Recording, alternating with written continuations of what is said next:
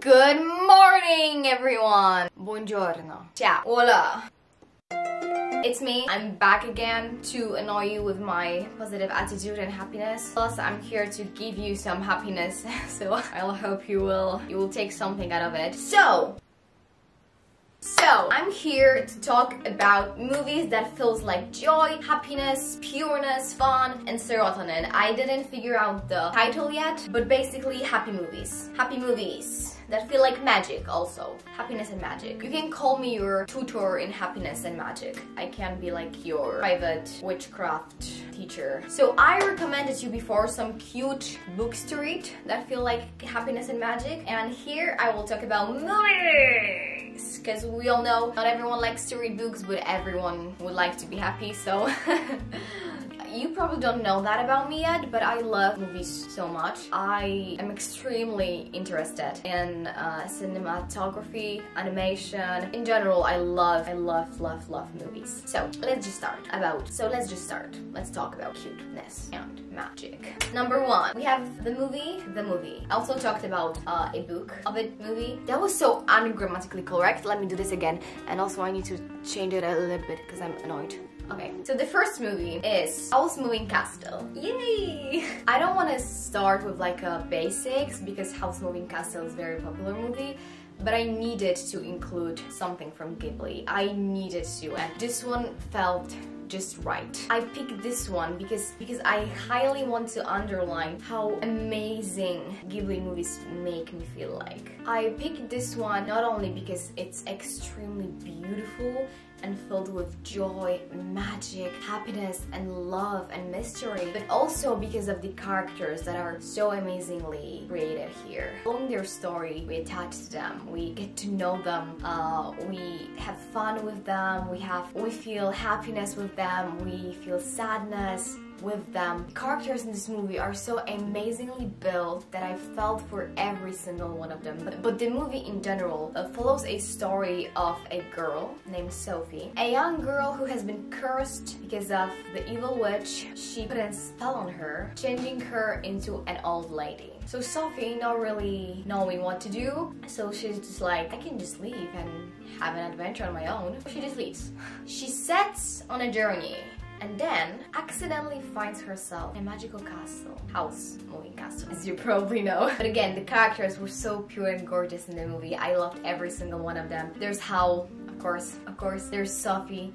She's just so sweet, so pure, and so gentle, kind, but also as this old woman, she is so cute, and she makes me smile every single time when I watch the movie or read the book. There's Calcifer, a demon. There's this young boy who is Howl's student, which is also so cute. I love how the relationship between them grows, and I just really love the movie.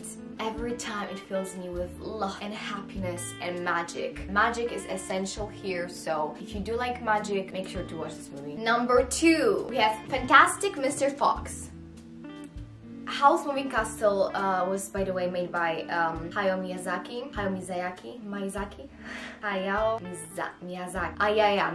Miyazaki.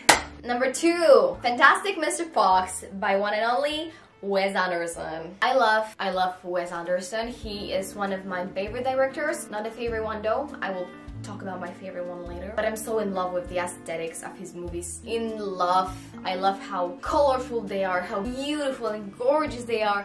I love how funny the movies are. I love how charismatic and interesting characters are. Particularly in Mr. Fox, I love the relationship between the characters.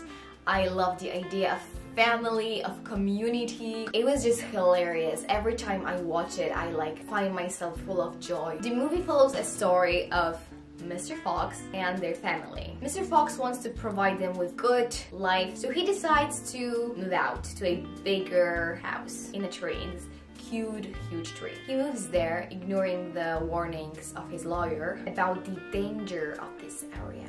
It is caused because of three crazy farmers. Not farmers. Yeah, I think they're all like farmers, but they're like bougie farmers. We have Boggis, a chicken farmer. Bounce, I'm not sure how to spell it. He's a duck farmer. And Bean, who is a apple farmer, and he has this apple cedar. basically. And also, taking the advantage of this fact, Mr. Fox decides to plan an attack. The robbery of his life to steal from those three men. Again, it was just so brilliant. It's so colorful and so hilarious. Like the idea of family, how, you know, Mr. Fox and Mrs. Fox talk to each other and to their son. It's just so funny and so relatable. I love when animals are relatable. I love those sort of situations. Ooh, if you want to know something about foxes, me and my boyfriend, we have this comic. I didn't even know about that. I literally forgot about that. We have this comic about Elliot. Elliot is our fox. He's a teenager and he is confused. I'm gonna post it somewhere here. You can check it out. Like a comic about Elliot and his friends. There's Bennett there, his best friend, Panda. But we're not talking about this. I just remember about this and wanted to recommend that to you. But I was saying, I love how animals have those human feelings. It just makes everything so funny and hilarious and even more relatable for some reason. So, fantastic Mr. Fox, go see it. And then we have Edward Scissorhands by Tim Burton. And yes, Tim Burton is my love of my life. Tim Burton is Neil Gaiman of cinematography. For me. I'm sorry if I'm getting too excited, but the same, like the love I have for Neil and for Tim is like very similar but different, because, you know, here we talk about books and here we talk about movies. But I picked Edward Scissorhands not because it's funny or full of positive energy, because it's rather, it's extremely pure, beautiful and kind, but it's rather sad movie. But somehow I find it so happy because of the kindness and pureness of the main character. Just because of how beautiful the movie is constructed, I do feel this joy while watching it every time, because it's just so aesthetically pleasing. And not only this, but the character of Edward is so pure and so kind that it just fills my heart with pureness. I know there are phrases that I say a lot, like fill my heart with pureness, feeling joy and happiness, but like that is literally what I feel. And even though the movie is not like, you know, funny, it's not a comedy, I do feel very happy watching it, just because I love to see good people in movies. I don't like watching, you know, bad things happening to good people, but well, the movie just beautifully shows the delicate attitude of Edward, and just his sensitiveness to the world and his unawareness. It's just gorgeous. It's just very sweet. So, oh yeah, the plot. I need to tell you the plot. So the movie follows a story of Edward, who has scissors instead of his hands because of something that you will see in the movie. He is found alone, scared by himself, by this very kind woman that takes him into her household. So he sort of becomes part of her family. And the movie just beautifully shows how Edward has to sort of understand the world. Even though sometimes it is cruel, still how Edward was formed by Johnny was extraordinary and just fills me with joy every time I see it. And number four we have Educating Rita by Wes Gilbert. It's so cute. This movie is just so cute. This is another very funny, witty movie that will just make you laugh and smile. It is not only extremely funny, but also very, very smart, if you ask me.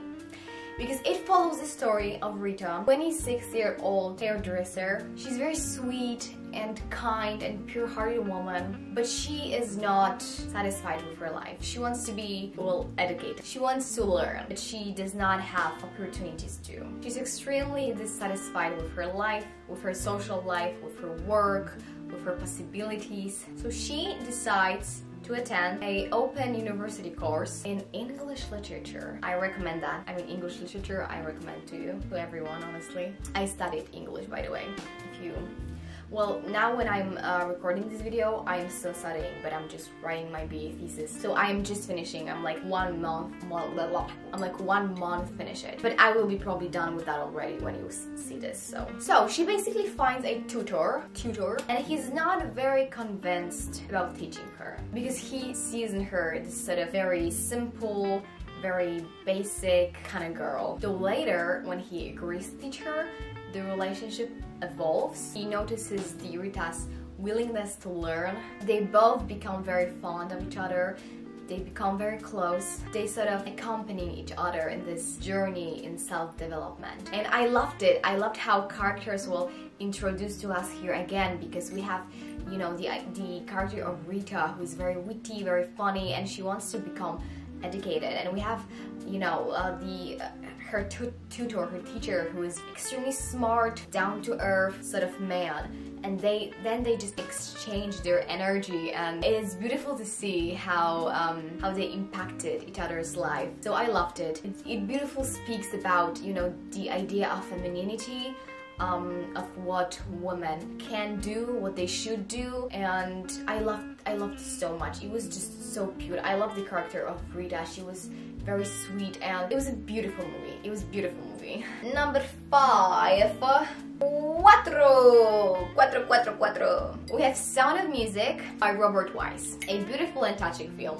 What can I say? Beautiful, simple, touching. And there's one more thing. Julie Andrews. Give me anything with Julie Andrews and I'm sold. She is so cute. She's just so pure and sweet that I just want to hug her every time I see her. Because of that, the whole movie just feels so pure and full of joy. Well, she is the center of the story. And the story, my dear, follows a character, obviously, who is a nun. Unfortunately, because of her attitude and willingness to explore and have fun, she cannot become part of the church community. Even though she wants to, just her attitude and her energy does not quite fit. She finds it hard to adapt there, but she strongly wants to be there. She wants to be a nun, she wants to feel connected to God, but she just does not fit there. So she is sent by the church to this widower to become a nanny for his children. Okay. Our heroine is faced with many difficulties because the children, well, are pretty evil creatures. She finds it hard to fit there too because of the man's attitude towards her. He's very down-to-earth, cold-hearted, unsensitive, and well, of course, there are those children, many children. Nevertheless, our heroine manages to win the heart of the household. She becomes very close with the children.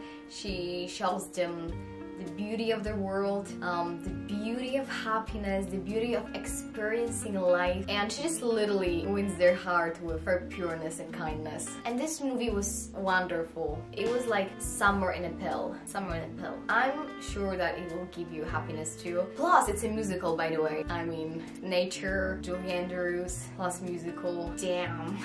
That's like a whole package. Number 6. Number 6, we have a B movie. That's the first, it's not a first animation, the second animation. So, I feel like this one doesn't really need an explanation.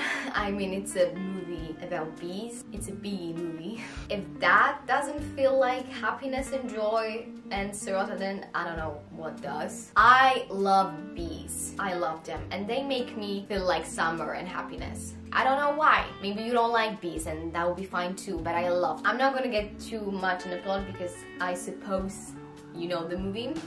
But the story follows a bee named Bari.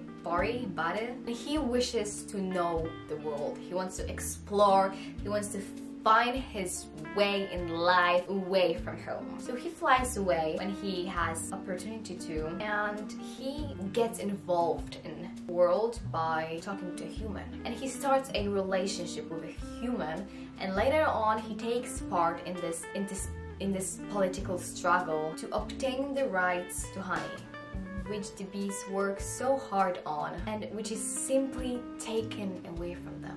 It is very briefly. I love this movie. It's hilarious. It's funny. The dialogues is hilarious. It makes me smile 24/7. Not 24/7. It makes me smile through all the movie. I love the characters. I think every single one of them adds something cool to it.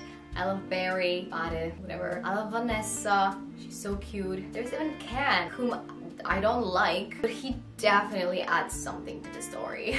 The movie is hilarious, and I promise you it will raise your mood like that. Number 7! Ooh! Number 7, everyone! Number 7 is Enchanted! You must know, I just had to include that here. I just had to. I find this movie a beautiful mixture of funny, whimsical, magical, pure, just everything. Fairy tales, magical. It's not only a movie that is, you know, that feels like a fairy tale, but it's literally a comedy plus a romance. Come on. Plus we have here the sweetness of Amy Adams and, well, the little perfection of Patrick Dempsey. What else? What else? What else can you want? I don't want nothing more, okay?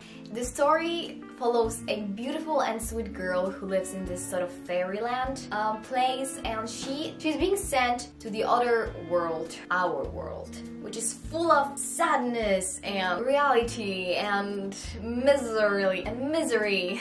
And she finds herself in this world and she has to survive it somehow. And I love the movie. I love how pure and sensitive and unaware Amy Adams' character is. It's just so beautiful, and the romance in the movie, the triangle, is so cute and so beautiful. It's very funny but still magical. It's a comedy but still feels like a fairy tale, which I love. It gives me happiness every time I watch it, so. Well, my sweet people, that would be it. I had 7 great movies you can watch to feel happy, and honestly, I hope you did find something here, because my only reason is to make you feel happy. So please tell me if you did find it interesting, because literally the reason I do those videos is to give people pure and happiness, because I want to make the world a happier place. So I just want to create this community of, you know, magic and positive energy. So let me know if you have seen these movies, if you want to see it, if you have any other recommendation. I would love to know that too, and let's just talk to each other. Let's just, you know, let's just do it. Thank you so much. I still need to do thumbnail. I need to be quick because my camera will die. So thank you. Bye! And now time for thumbnail.